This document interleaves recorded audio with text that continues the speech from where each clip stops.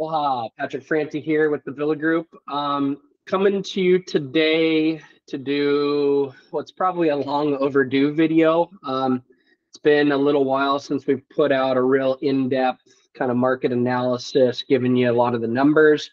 So we definitely wanted to do that today. Hopefully that helps all of you to get a good understanding of kind of where our real estate market stands currently and how that relates to kind of the broader economy. So I'll just dive right into it. I want to start by jumping back to 2023 year-end stats, look at those, and then we'll look at the first couple months of 2024, and we'll talk about how those relate a little bit.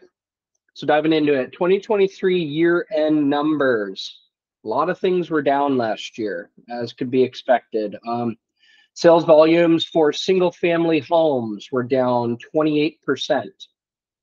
Median price was up 8.5% to 1.2 million, and that's for the entire island. This is island-wide numbers.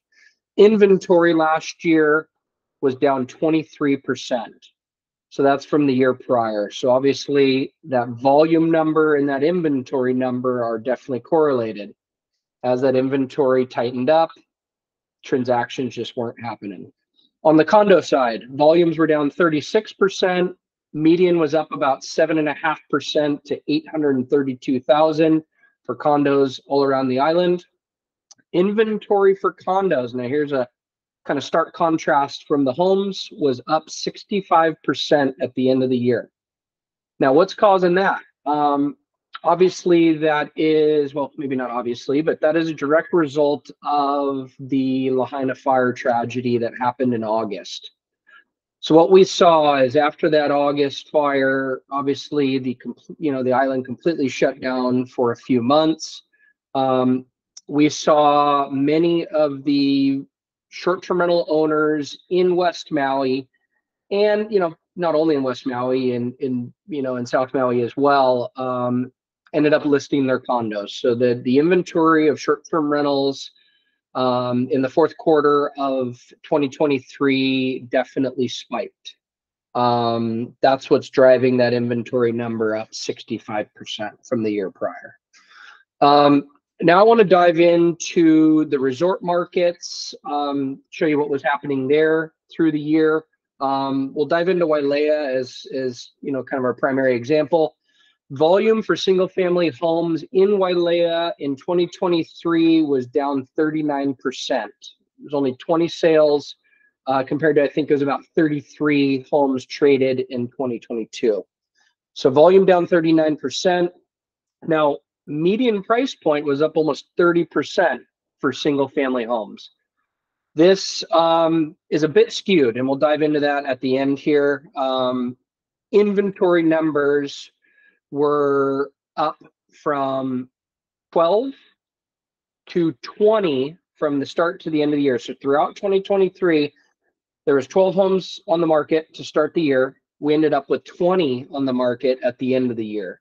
And this was very easy to see being in the market. We definitely saw those homes available creep up. The demand has softened a little bit for those homes.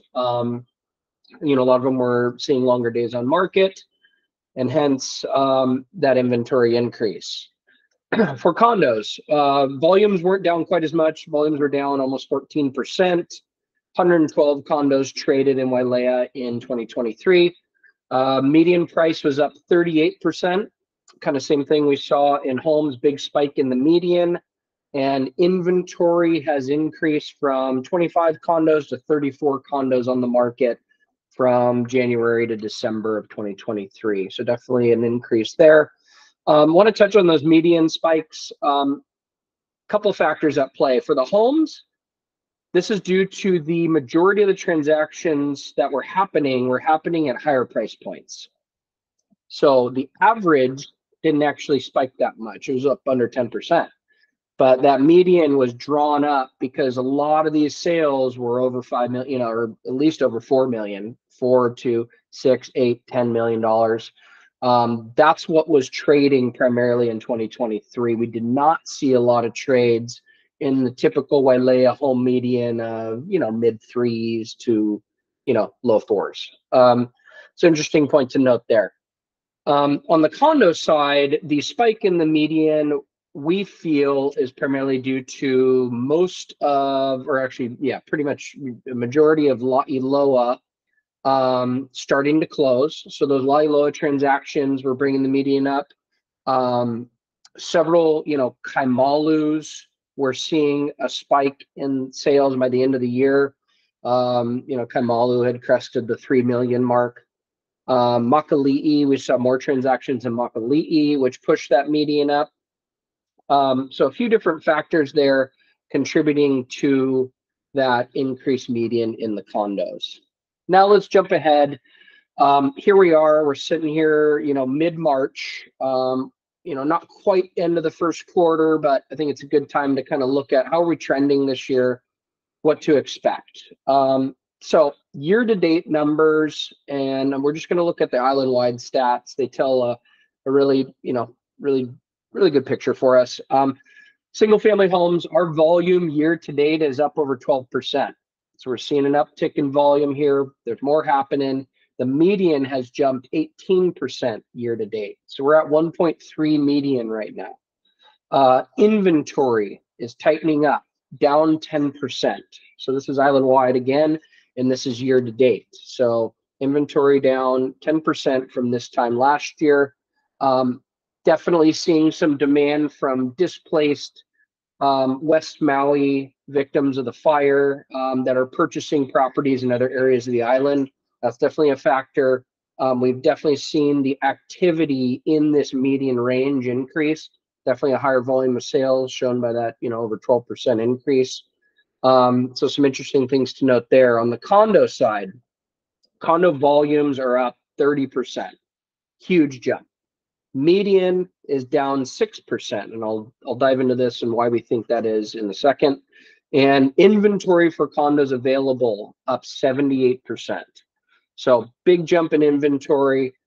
Also a decent healthy jump in sales volume, 30% up, with a decrease in the median. What's happening there? We're seeing more transactions island-wide at the median or below median price point. A lot of those entry-level condos are trading. Again, a lot of this is due to the displaced families from the West Maui fires and finding a new place to live. We're seeing a lot of interest in those sub-median, which our median for condos is mid-8s right now. So, any of the condos in the 600s, 700s, we're seeing a lot of transaction volume happening there. What to expect for the rest of the year? Obviously, no one's got the crystal ball. Anything can happen, but we are seeing the market open up a little bit. That increase in inventory is helping transactions to happen. People who have been looking for certain properties, may see something that is enticing to them, and they're, it's getting them to make the move.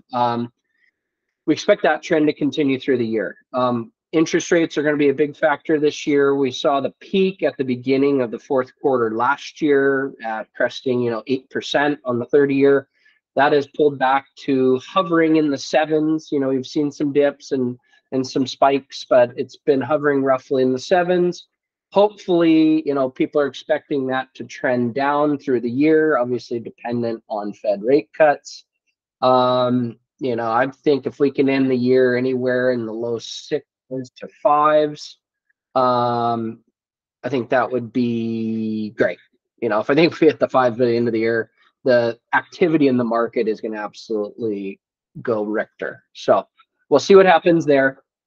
Yeah, I think that's it for now. Lots of stats for you, lots of numbers. If you have questions, we're always here for you, and look forward to being a resource for all our clients and friends out there. Have a good one.